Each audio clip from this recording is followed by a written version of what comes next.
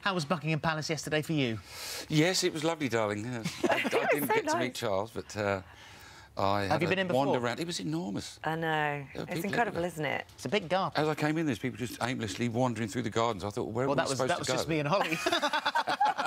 So it's lovely to see you back. I mean, you tour a lot, you perform live a lot, but this is the first release in about 20 years. It is for here, yes. Yeah. Yes. So you release overseas? I did one album. It's still not a great deal, is it? But I did one album that was released in Europe. It was a big band swing album that I was doing. Lose Yourself by Eminem, Enter Sandman by Metallica. Oh my God.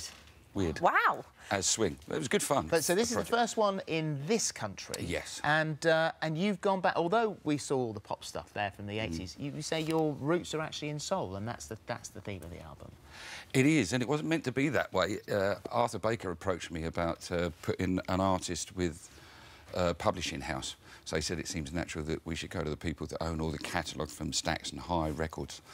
And but I'd already, over these years, I've been trying little bits and pieces, thinking, what is a Paul Young album now? You know, and I do stuff, and I think, it's not contemporary enough, or yes, it's contemporary, but it doesn't really sound like me. And I was thinking, well, what is a Paul Young album now? You know, and then once the Arthur thing started to take shape, it just kind of fell into place. I thought, oh, I'm kind of going back to my roots, really. Yeah. And it's probably the best thing I can do if I don't know what a Paul Young album is in this current day and age. Well, it's an album of soul covers, and picking the songs, I imagine, was quite difficult for this, because you're such a fan of that sort of music anyway. We just got stuck into the barrel, you know. We went past the top load, and then Arthur and I would get together and we'd just go and we'd talk, and then we'd find stuff on the computer. Do you know this one? Do you know that one?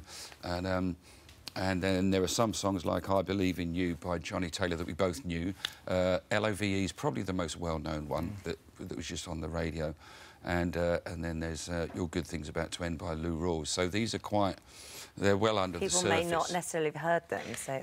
So it leaves me freer to... Then I feel more comfortable about finding myself in the song, you know what I mean?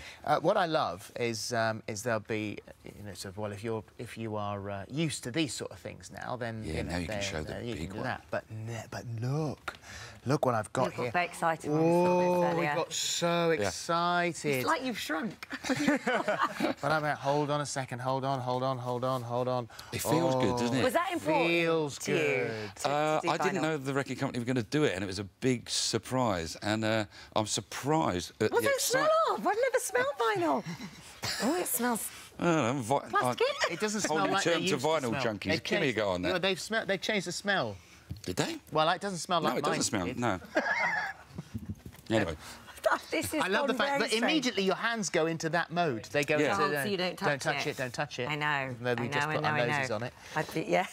The thing is with going back to that montage that we showed earlier on, you were never that far away from the hits that you made, because they are still constantly played. Yeah. And every Christmas, does it drive you mad, that opening line from Do They Know It's Christmas? Oh, God, here it is again, haunting me. Yeah, it's always on in Tesco's or wherever I happen to shop, you know, come Christmas.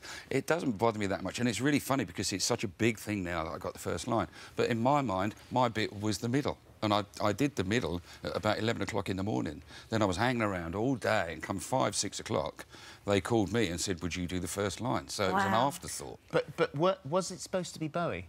That's what I say. Bob goes, you made that up? No, it wasn't, you know. But I'm sure... Whose accent was that? Bob? Yeah, kind of. Confusing me now. Well, unless I put a swear word in it, it doesn't sound like Bob. And I realise I'm on TV. Yeah. So Well, listen, did they plucked eyebrows? No, they just grew that way. Bit like my hair, Phil. I've done the Phil Schofield, it's called in I know. I'm lucky to look at that. Because people can spot you in a crowd. That was like me at Buckingham Palace yesterday. There were so many people there, but I found you like that, because I was like, there he is, there's the silver fox. In a heartbeat.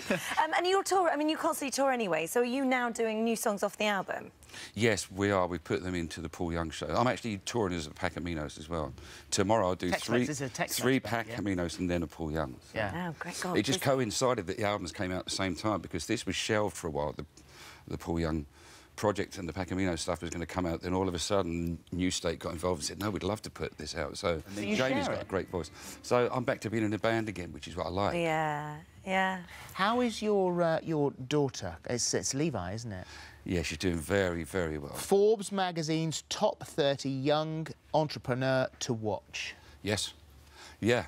And what was so funny was yesterday I met Levi Roots at Buckingham Palace, and I said, you're the only other Levi that's ever been on Dragon's Den. Yes. And my daughter was like, and he went, I can't believe I've got to get her. So they follow each other You on must be very proud of her. Yeah. She's got a very successful business, hasn't she? She's doing very, very well, yeah.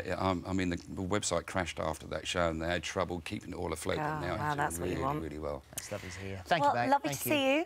Thank you very much. We've got the album there, Yep. Good Thing, and it's out now, so thank you very much. Thanks, Paul. Hello, YouTube. For more of the same, just click here. And don't forget, you can subscribe for even more of these amazing videos exclusive to our channel. What did she say about the tissue as well?